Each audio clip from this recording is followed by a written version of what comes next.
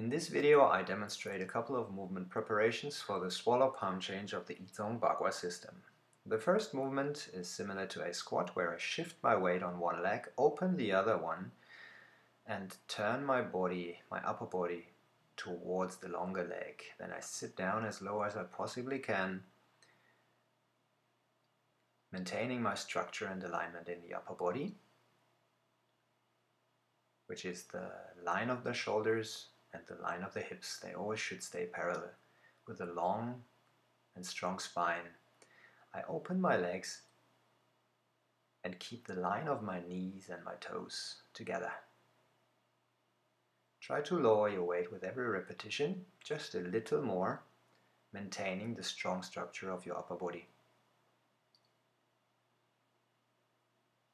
Always turn and rotate first before you squat down.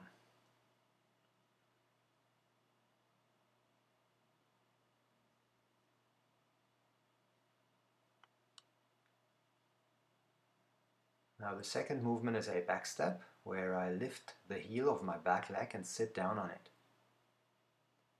Step back, lift my heel, sit down on it, and again keep the structure and alignment of my upper body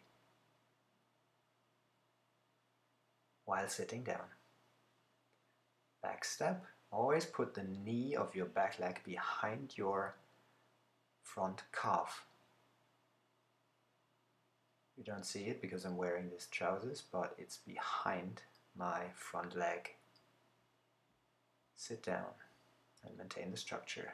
Third movement is a little more complicated. You shift your weight back, lift your front leg, turn your toes outwards into a Bagua position before you rotate your body and lower your weight as low as you can without touching the ground with your back knee, keeping the line of your shoulders diagonally towards the ground.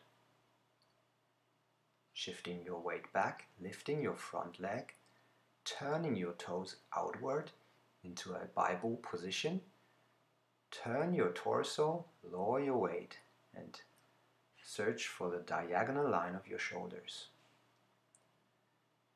I place my hands on my hip flexors so I can focus more on the stepping and the rotation of my upper body. And in this video I just use my arms to demonstrate the diagonal line of my shoulders. Shift your weight back, lift your front leg, Bagua, rotate, squat low. Shift your weight back, lift your front leg, Bagua, turn and rotate your torso and try to keep the diagonal line of your shoulders. In the next movement, I just lift my front leg, imagining that I lift something with the inside of my foot.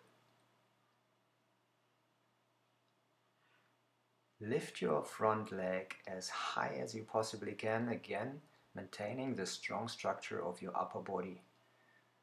Never round your back in this exercise. You might be able to lift your leg a little higher when you round your lower back, but try not to. Stay strong and lift as far as you can.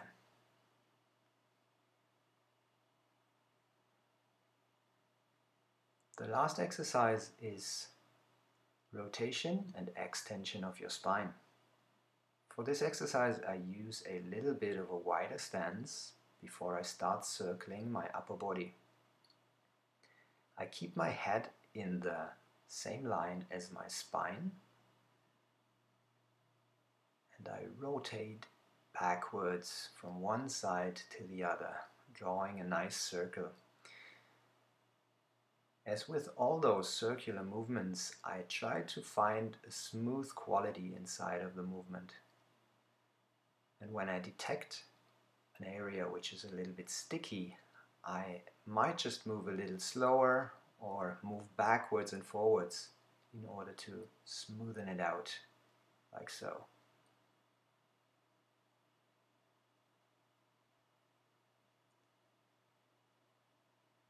Now I also include a movement with my hand, much like in the serving teacups exercise that we know from Bagua, but also other Chinese martial arts. So there's 2 circles I draw with my hand, one in front of my belly and the second one just over my head. And you see that the movement of my spine is the same as in the exercise before, where I did not use the hand. But again, it's about extension and rotation in your spine.